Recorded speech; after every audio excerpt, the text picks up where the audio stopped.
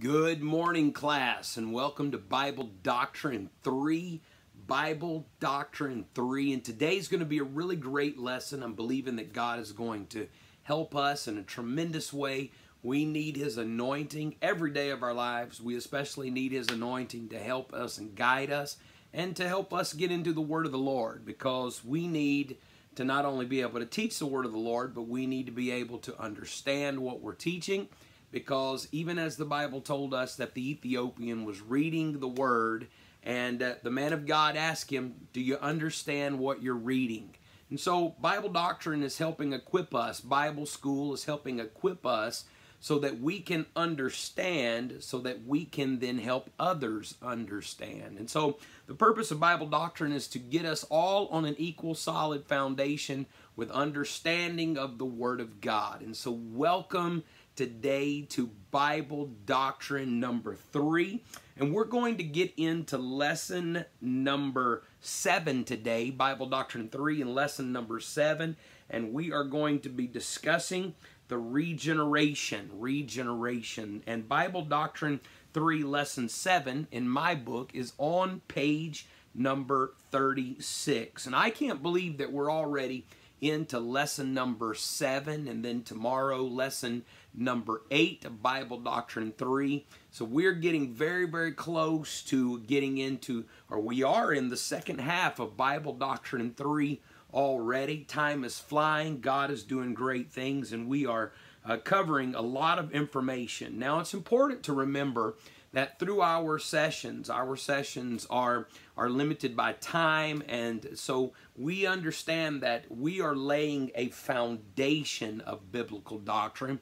All of these lessons that we're covering, everything that we've been studying, they in fact could be entire courses, not just classes, but entire courses on their own. And so it's important to understand that when we talk about lessons like we've covered with the name of Jesus, those are lessons that could go on and on and on, and courses, complete courses, be developed in those lessons. So Bible doctrine is our Bible Doctrine 1, 2, 3, and 4. The very purpose of these courses is to get us all, everyone that would watch every class, that we would all be on the same foundation of biblical understanding. And so all of these things are much deeper subjects than we can cover in our allotted time. And so what we do is we lay a foundation for your future, for you to build upon, and for you to then unbox those thoughts and ideas. And once you have a solid foundation,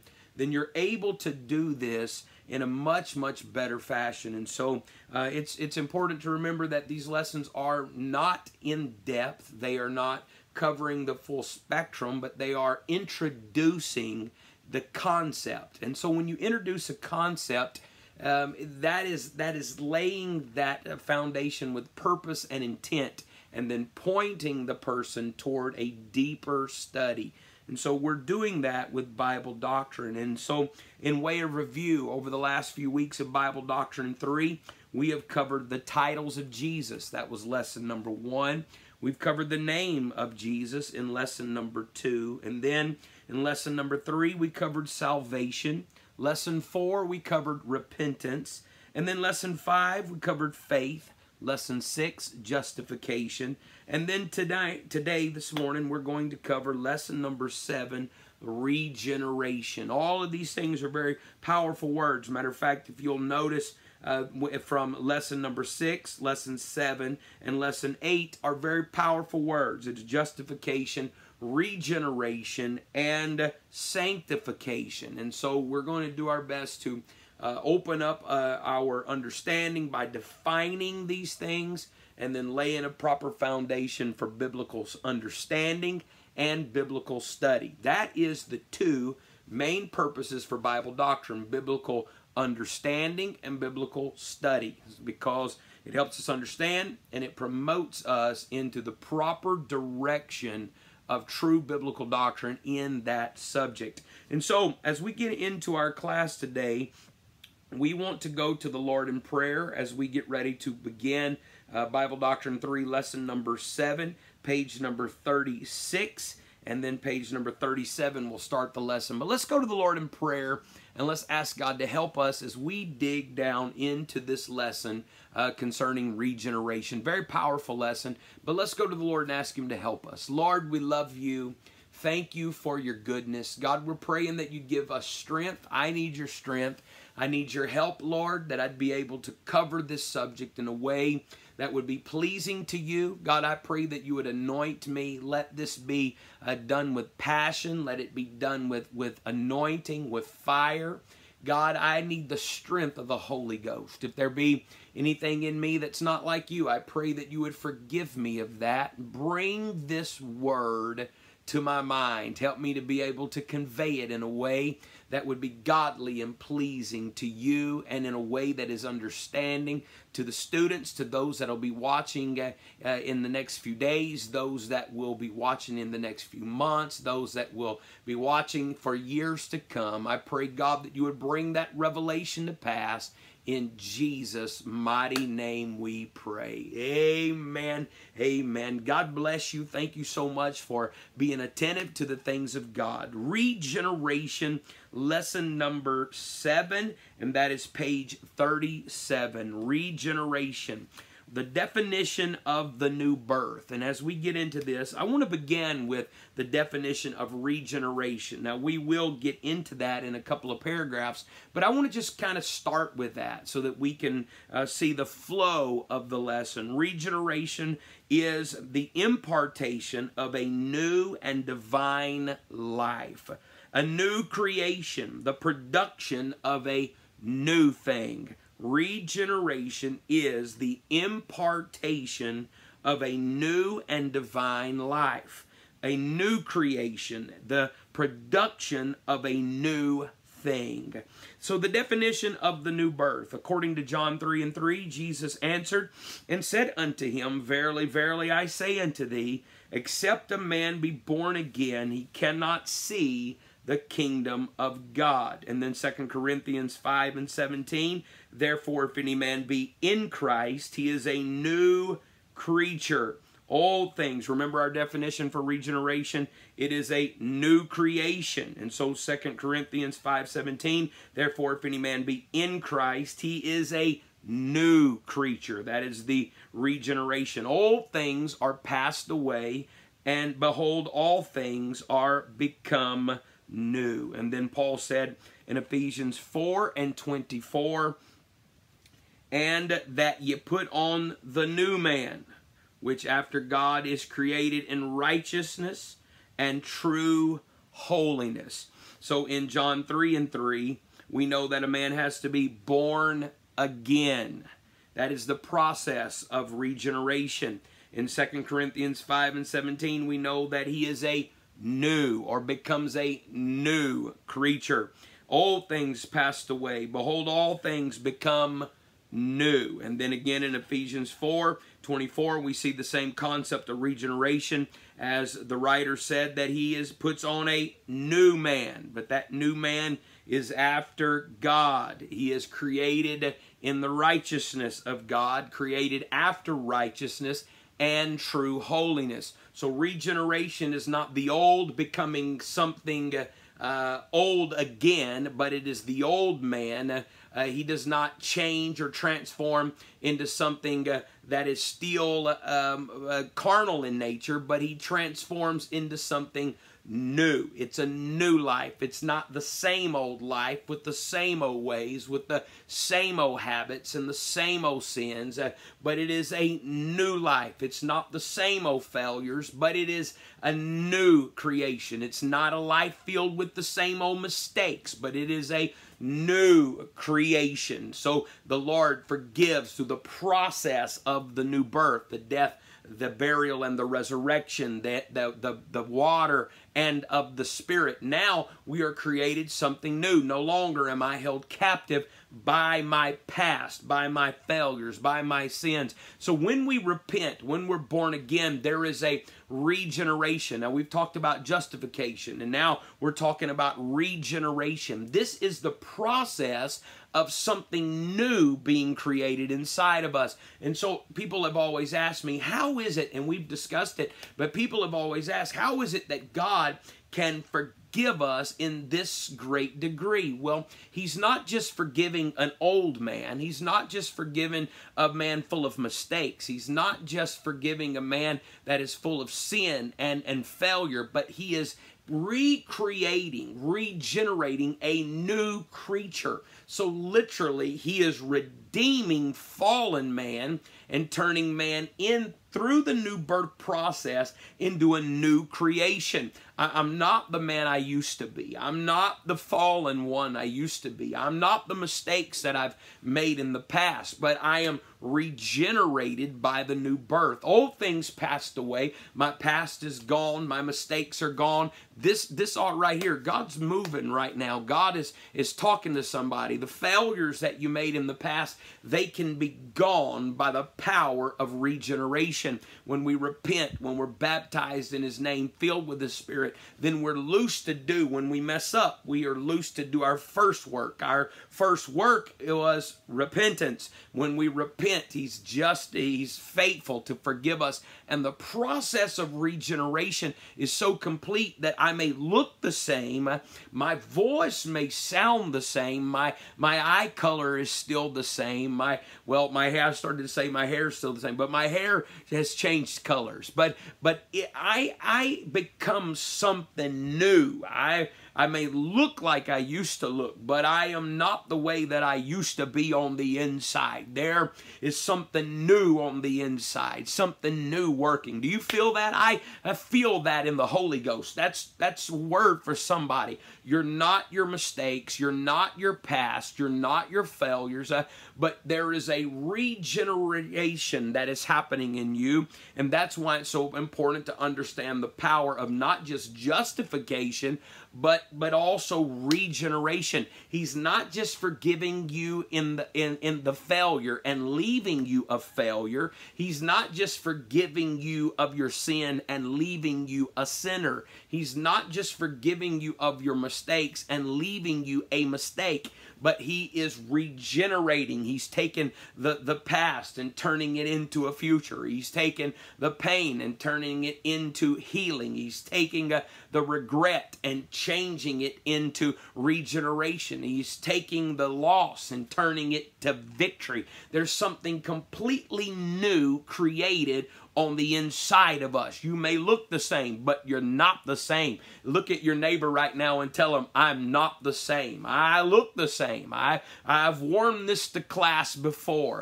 but I'm not the same. I may look the same, sound the same, sing the same, but I'm not the same because I've been bought by the blood of Jesus Christ. I am not bound to my past. I'm not bound to my mistakes, but I have been redeemed by the blood of the Lamb. There is a regeneration. There is a new work. Remember that regeneration is the impartation of a new and divine life. It's not something I could get on my own, but it's God so loved us that he imparted this new and divine life, this new creation, this new production, a new thing inside of us. That's powerful. I love that right there. Somebody ought to forgive yourself of the past because the Lord's already done that. Somebody ought to go ahead and just become everything that God called you to be because he's created something new in you. You're not who you were. I've said it like this preaching before, and I've heard it said many times.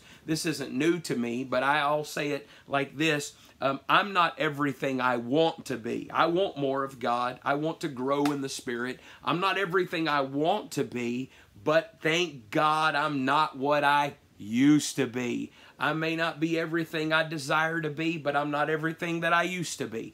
God's done a work, and God's got us on a process.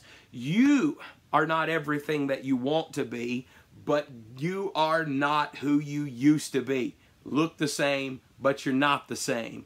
In Jesus' name, there is a work of regeneration. By regeneration, we are admitted into the kingdom of God. There is no other way of becoming a child of God but by being born again of the water and of the Spirit. Regeneration is not just a natural forward step in man's development, but it is a supernatural act of God. I love that. I'm going to repeat that. Regeneration is not just a natural forward step in man's development, but it is a supernatural act of God. It is not evolution, but it is the impartation of a new life. It is a revolution, a change of direction resulting from that impartation of God. Number one, a spiritual awakening occurs at new birth. Regeneration is the impartation of a new and divine life, a new creation, the production of a new thing. It is Genesis 1:26 all over again. It's not the old nature altered. We've been talking about that. It's not the old nature reformed. It's not the old nature revigorated. But in the new birth, it is a new and divinely imparted nature of God that comes only from God when we are obedient to the new birth. By nature, man is dead in sin, according to Ephesians 2:1. The new birth imparts to him a new life. The life of God is imparted to man, so that henceforth he is as those that are alive from the dead. He has passed out of death into life. He's been called out of the darkness into the marvelous light. And that is according to John 3:3-7, John 5, verse 21, and Ephesians 2 and verse number 10. Very powerful scriptures. Number two, the impartation of a new nature.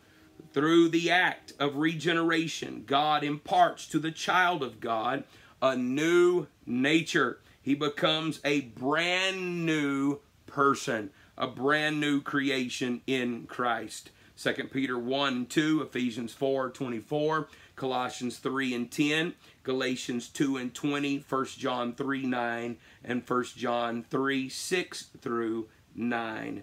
The necessity of the new birth. The Bible says in John 3:3, except a man be born again, he cannot see the kingdom of God. So we're understanding that the new birth is a necessity. The definition of the new birth can be found in a spiritual awakening. It can be found in the impartation of a new nature. And so now we are getting into the section of the necessity of the new birth. We know that the Bible declared that in John 3 and then again in Galatians 6:15. For in Christ Jesus neither circumcision availeth anything, nor uncircumcision, but a new creature. Romans 8:8. So then they that are in the flesh cannot please God. So we know by these scriptures they become the witness that the new birth is necessary for regeneration. Page number 38, number 1 says, the need is universal. And we're talking about the necessity of the new birth. The new birth is a universal need. The new birth is not just for a select few. It's not just for a select few cultures. It's not just for a select few people in a select few countries. But it is a universal need. How do we know this? Well, we know this because sin is a universal condition. And because sin is a universal condition, then the new birth becomes a universal requirement. Does that make sense? Sin is a universal condition, so the new birth becomes a universal requirement. Man that is born, he is born full of sin and needs the forgiveness of God and the new birth provided by God. So the sin condition is universal. If you can find a man never born a sinner outside of Jesus Christ, then you will find a man that does not need the new birth. But that is not biblical, because the Bible said all have sinned and come short of the glory of God. And because all have sinned, that makes the need for salvation or the new birth experience to be universal. The need is as far-reaching as sin, and the human race is all caught up and condemned in sin. No age, no sex, position, or condition is exempt from anyone. We all need the new birth because we have all sinned. Man's sinful condition demands it. The heart is deceitful and does not welcome God. We need to be pure in heart to see God. No education, culture can bring about such a needed change. God alone is the only one that can do it. Because sin is universal, the universal need for the new birth demands that we come to the Lord. Because we cannot change ourselves, we have to have an encounter with the Lord. John 3:6 declares it like this: that which is born of flesh is flesh. Jeremiah 13:23, can the Ethiopian change his skin, or the leopard his spots? Then may ye also do good that are accustomed to do evil. And then Romans 7:18, in my flesh dwelleth no good thing. So that proves the necessity of the new birth, because in our flesh is no good thing. We need to be regenerated. Our flesh needs to be made new. We need to be connected to the Lord. So not only is our new birth necessary because of the universal need and because of man's universal condition, but the holiness of God demands it. So not only is the need of the new birth centered upon the fact that all have sinned, that's man's part, but now also God's holiness demands it. So there's a twofold requirement, a twofold necessity of salvation. It's that man's sin demands it, and God's holiness demands it. If without holiness no man shall see the Lord, according to Hebrews 12:14, and if holiness is not obtained by any natural development or self-effort, then regeneration of our nature is an absolute necessity. How then? How we may understand? How shall we understand the new birth? So we know that the new birth is necessary. So now we must understand the new birth so that we can obey that which is necessary. Jesus compared regeneration with the natural birth when he told Nicodemus that he had to be born again. Jesus used expressions, born of water, born of the Spirit. In the epistles, we find scriptures that speak of being born of water. 3 steps in the natural birth, yet only one birth. Conception, that's the planting of the seed. Physical birth, that's the birth of the water. And then number 3, breath enters the newborn baby. These 3 steps completely coincide with their spiritual nature of being born again. The same as the Lord told Nicodemus. He said, you got to be born again of water and spirit. Nicodemus said, how can I, who am old, be born twice? How can I be born again? How can I do this? Shall I enter into my mother's womb a second time? And Jesus, he's telling him, no, that's the natural birth. But now I'm going to show you what coincides with the spiritual birth. And so the conception, the physical birth, and the breath that enters the newborn all coincides with the 3 steps in spiritual birth, yet there's only one birth: hearing and believing the gospel, water baptism in Jesus' name, and the baptism of the Holy Ghost. And we know that those that hear and believe the gospel will repent. Now, if you want to, for just easier clarification in your notes on page 38, number 1 at the bottom, where it says hearing and believing the gospel, we fully believe that. But out to the side of that, for your future reference, you can write the word repentance, because that makes better sense in my opinion, so that we can, and we know because of our past lessons, if you hear and believe, then that leads to repentance. But I put down, I would like for you to put down, number 1, repentance. Number 2 is water baptism in Jesus' name. Number 3, baptism of the Holy Ghost. And so I'm not attempting to correct anything written. I'm just giving you a more clear view for your future teaching. So at the bottom of page 38, number 1, just put repentance out to the side, or you can mark through what's there and just put repentance, or you can put hearing and believing the gospel leads to repentance as number 1. If you have any questions about that, feel free to ask.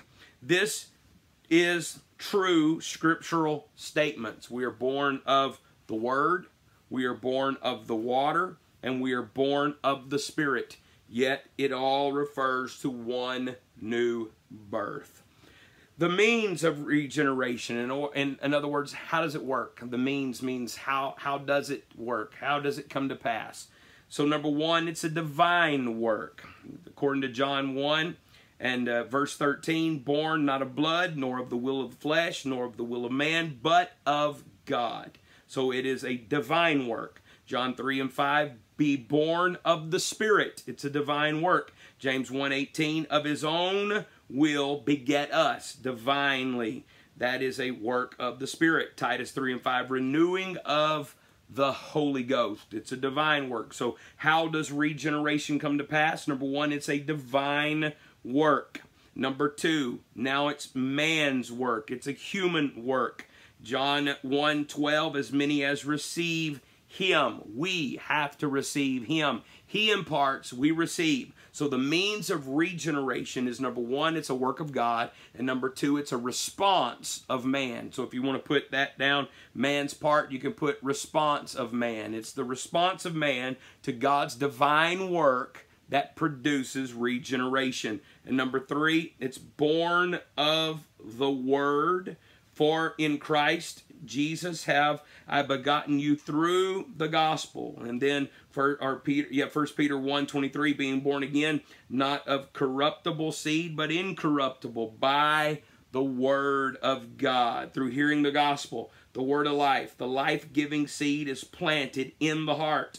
If the soil is right and the conditions are suitable, the seed will germinate and grow. And this is compared with James 1 and 8, the word of truth. So we know the means of regeneration is from God, from man, from the word, and then number 4, born of water, from the water. This is baptism in Jesus' name. John 3 and 5, except a man be born again of water. Mark 16:16, he that believeth and is baptized shall be saved. Titus 3:5, by the washing of regeneration. Hebrews 10:22, our bodies washed with pure water. 1 Peter 3:21, even baptism doeth now save us. And so we know that the means of regeneration is from God, from man, born of the word or belief in the word. Number 4, born of the water. That's Jesus' name, baptism. Number 5, born of the Spirit. That is the Holy Ghost. Romans 8:16, the Spirit itself beareth witness unto our spirit that ye are the children of God. 1 Corinthians 6:19, your body is the temple of the Holy Ghost, which is in you. And then 1 Corinthians 12:13 says it like this, for by one Spirit are we all baptized into one body, drink into one Spirit. Being born of the Spirit is the baptism of the Holy Ghost, evidenced by speaking in other tongues. So what are the means of regeneration? It is a work of God. It is a response of man to the Word of God, and then born of water, born of Spirit.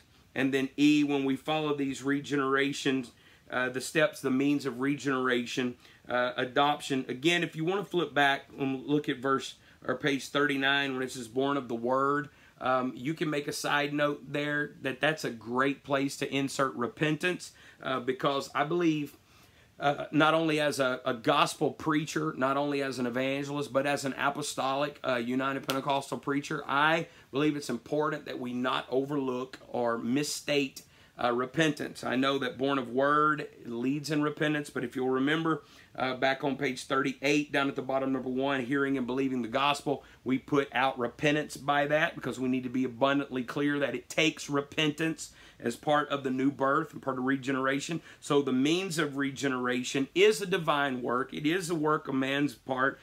And then we talked about born of word. But if you'll notice, we went to born of water and born of spirit, but we never really talked about repentance. And so down on number 3 on page 39, you can leave a little note to make sure that repentance is preached at this place. The Word of God is something that we have to believe in, obviously, but the Word of God is full of repentance preaching.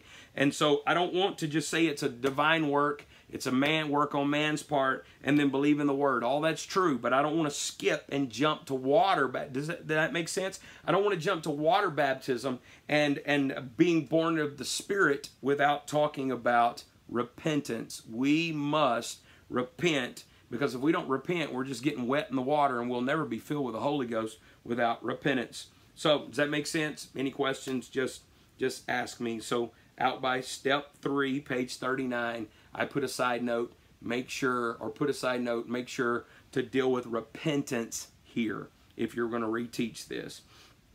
D on page number 40, adoption. Adoption means the placing of a son. It is a Roman word.